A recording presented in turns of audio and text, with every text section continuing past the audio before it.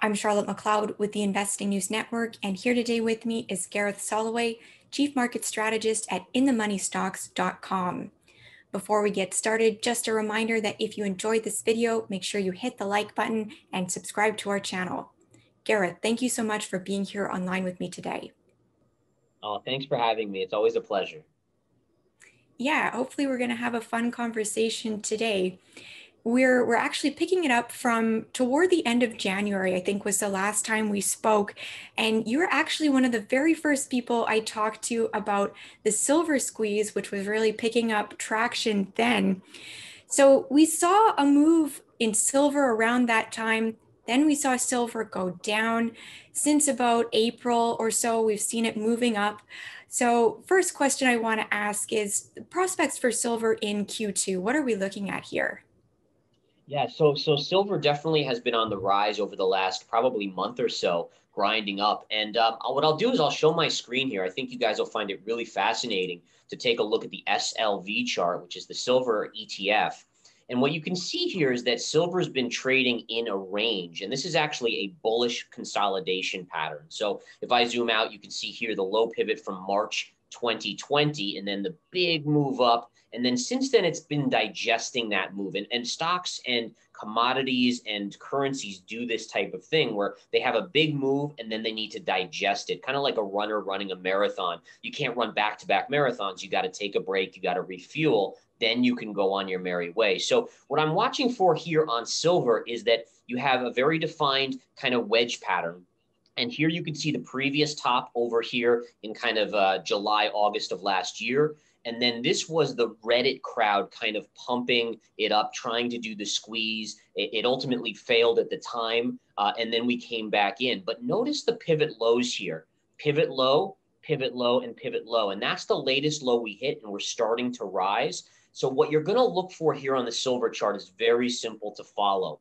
When you take out this trend line here, to the upside, you're going to get a break to the upside on silver and a big breakout at that. So the pattern is bullish. It's telling us that the move up is coming.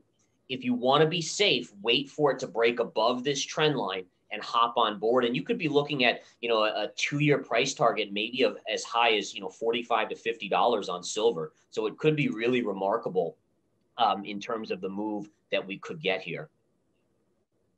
Right, that's really interesting. And I think, you're talking about $40 or so, and people are mostly worried about when are we going to get past 30. So that's quite interesting. Yeah. Um, I think so. That was a chart for SLV. And one thing that we've seen this year is definitely the retail demand for the physical silver. So maybe we should take a moment to talk about I guess, how the physical demand is related to demand for the ETFs and things like that. How do those things interact? Yeah, so they absolutely interact, right? So people want to have physical in their hands because it's something that they can hold, they can feel. You can feel the weight of that ounce of silver in your hand as well.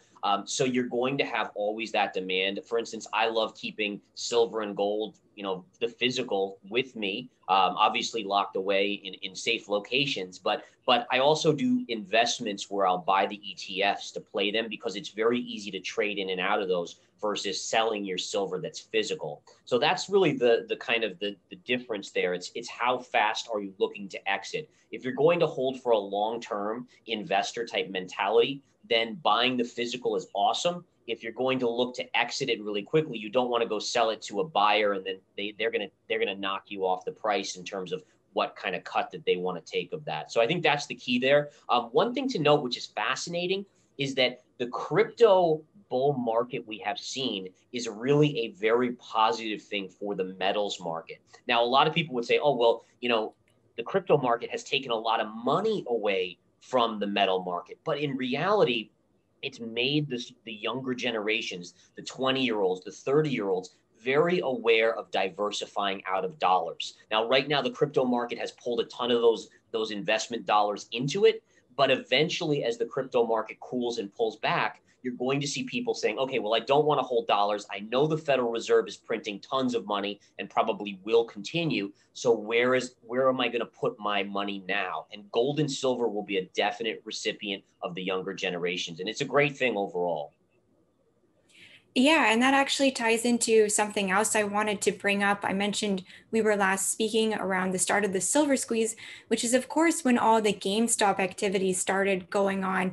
And one topic that we discussed a little bit is retail investor movements and what the longer term impacts of these movements could be. So it sounds like that is one aspect of what we could see going forward. Is there anything else you would talk about there? Yeah, so that's definitely one aspect. And I just think in general it's healthy for the long-term market in not just the stock market and the commodities market, but investing overall to get these periods, even though the price on GameStop when it was close to $500 was ludicrous. It's obviously come in significantly. It probably will come in more. But what it does is it kind of gets the newer investors to start thinking about investing. So whether it's the stock market and individual stocks or metals, you want new investors to start investing. That creates potential for future growth in the stock market and really just a good, healthy thing overall. I mean, if anyone wants to retire, you really can't retire by just saving your money. You're going to have to invest it over time. So it's that exposure, that education. You hope that everyone goes out and learns. I can't tell you how many investors, they think, after trading over the last 6 months, they're like, oh, I'm a genius. But it's been in a bull market. Once we get in these harder markets, you've got to get educated. You got to learn how to read the charts, understand the fear and greed indicators, and that'll help you really profit in all types of markets. Right. And speaking about the need to invest in order to increase your money, I think one concern we're seeing a lot right now is inflation. So maybe we can start talking about that and where you see inflation going this year. I know it's something that the Federal Reserve doesn't seem too concerned about at the moment. Yeah, or at least they're not letting on that they're concerned about it. I think that it's a cat and mouse game with the Federal Reserve where, they might be concerned about it, but if they say they're concerned about it, the markets will freak out and have a major collapse. So that's the tricky thing is as an investor, we have to kind of decide what the truth is and then position ourselves as carefully as we can to be safe in these situations. I think the fact that Janet Yellen mentioned interest rates going up last week wasn't a fluke, even though she walked it back. I look at the Federal Reserve as an entity that slowly wants to warm the water up for the market. If the market's someone getting into water, you don't want ice cold water or super hot water. They've got to do it slowly so you get accustomed to it. So, a Fed president might say, oh, yeah, we may raise interest rates at some point in the future. But Jerome Powell's like, no, no, no, let's, trying to keep the calm. And then Janet Yellen says it. And then it slowly gets the market to become more accustomed to this idea. Ultimately, interest rates have to go up. I don't think you can print as much money as they have and have as much stimulus as the government has done, run up the national debt like this. Other countries are not going to continue to loan us money for tiny interest rate returns. Right. And, I guess tying this into gold, which we have to make sure to cover as well, we hear about gold as a hedge against inflation or an investment for when interest rates are low, and yet some people are still, I guess, disappointed to see it below last summer's all-time high. So what is your perspective on what's going on with gold and what may happen moving forward this year? Yeah, gold is one of the coolest charts right now, and I got to show you guys this because it is that cool. So if you look at the gold chart, it's basically replicating the same situation that occurred in like the 2007, 8-ish period, where you could see you had this 1979, 1980 high on gold. And then when you came up to that same high in 2008-ish, you broke it briefly, and then you had this retrace back down before a bigger breakout to the upside. And then what's so cool here is that we've done the exact same thing from the high here, which was what, in 2009, maybe 2008. And we broke it recently over the last 6 months or so with that big move up. And then we're doing the same retrace. And it happens to be a Fibonacci 382 retrace. And we've basically come down to the target. And now we're starting to see the move up on gold start, which should replicate the move up here beautifully to the upside of this latest breakout. So again, look for that to occur. Look for a move up significantly in gold over the next year or two. I actually have a chart that pinpoints potential targets, and let me bring that up for you guys here. Here it is. So basically, if you take the low of 260 to the high here of 1920, and then you take 1200. So this move here was a $1,660 move up.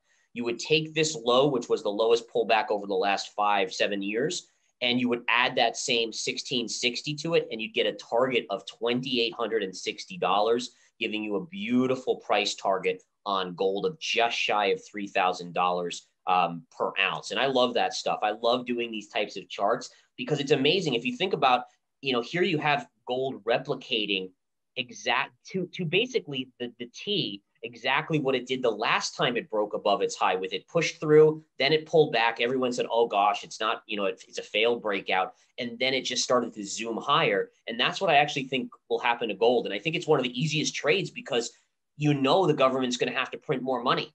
They have to do it. They have to pay the interest on the debt. There's no way around it at this point. Yeah, that's a great chart to look at, and thanks for sharing that. It's hard to argue with the chart, but probably what we should talk about is also what are the risk factors for gold? What are things that could throw it off its trajectory?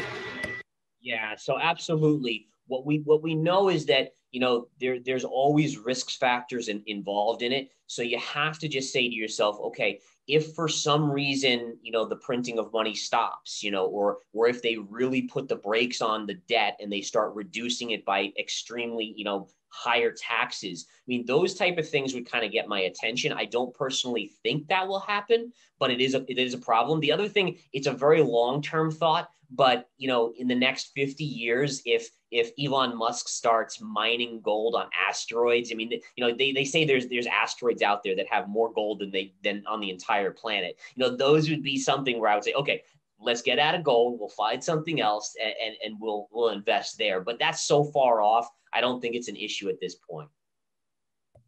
Okay, really interesting. And another question that I have is, given the environment that we're in, of course, our audience loves to hear about gold and silver and the benefits there. What other assets fit this environment that you would look at and say that's something to consider right now? It's one of the trickiest questions, and it's a question that I'm constantly kind of thinking about every single day, because there's not a whole lot of places. Like, normally I would say Bitcoin. Last year, in early in the year when Bitcoin was sub 10,000, I was hugely bullish on it. But at these current levels, I can't justify it. It's too crowded of a trade. I have to wait for it to pull back significantly. If it had a 50% correction, which is very normal for Bitcoin historically, I would absolutely say Bitcoin is another area. Other cryptocurrencies that are best to breed would be. But other than that, it's hard to think about because it's in a situation where every asset is so inflated that I just don't like it. The one area I do think is potentially interesting is Chinese stocks and the China market. I've likened the China market to the Bitcoin chart. In fact, if you look at the Chinese chart, in fact, I got to show this to you guys because it's just so cool. So bear with me here. Let me just bring up this chart again for you guys. So, and let me share my screen. But basically, you have a Bitcoin chart that had this beautiful wedge pattern here. And we all know what happened to Bitcoin, right? It went gangbusters to the upside, going from basically $10,000 to $65,000. Now, what's so cool is what you can do is look at the Shanghai composite chart in China. And right here, you can clearly see, and I'll even zoom in on it a little bit, is that you have the same, like to a T, the same pattern here. And what that tells me is that, as money, let's say the US economy obviously is seeing so much inflow of money, but we see that, over time, the growth rate in the reopening starts to slow. Where is money going to go? And my guess is it's going to be going towards the Chinese market. That'll be the direct recipient. And you could be looking at a major Bitcoinish type move on the Shanghai composite over the next 3 to 5 years. So you could be talking about the Shanghai composite, which is right around 3,400 right now. You could be talking about 20,000 on the Shanghai composite. Now, again, that's a 3 to 5 year time horizon. It's not an instantaneous gratification type trade, but in an environment where it's very hard to find investments, it is one that I'm absolutely honed in on, and I'm slowly accumulating a lot of these Chinese stocks that trade in the US markets over it. Are you able to go into a little more detail on what kind of stocks? Because China is obviously a big market, big country. What are you looking at specifically? Yeah, it's a great question. So I would generally choose best of breed. Try to stay away from the micro caps because part of the reason why money isn't going into China as much is number one, China restricts the amount of capital that can come in from outside their country, but also the transparency has always been an issue there. So what's their accounting standards? We know that the SEC recently has said that if the stocks that trade in the U.S. that are Chinese stocks, if they don't report accounting standards equal to what the US companies report, then they could be delisted in 3 years. But if you go to names like Alibaba and Baidu and names like that, you're going to get the best of breed. And because of that risk, I would definitely look to focus on the best companies out there. And a lot of them are trading down, 30, 40, 50% from their recent highs. So I wouldn't say go all in here, but what you can do is over, every month, just put a little in play, a little bit more every month, accumulate, get that kind of like dollar cost average down and position yourself for that bigger move that could be coming into Shanghai over the next few years. Okay, and one more question as we talk about, where to put your money right now. You mentioned it's hard to find places. Are there any benefits to being in cash right now? There's always a benefit to being in cash. And the benefit is that if a new opportunity arises, you can jump on it.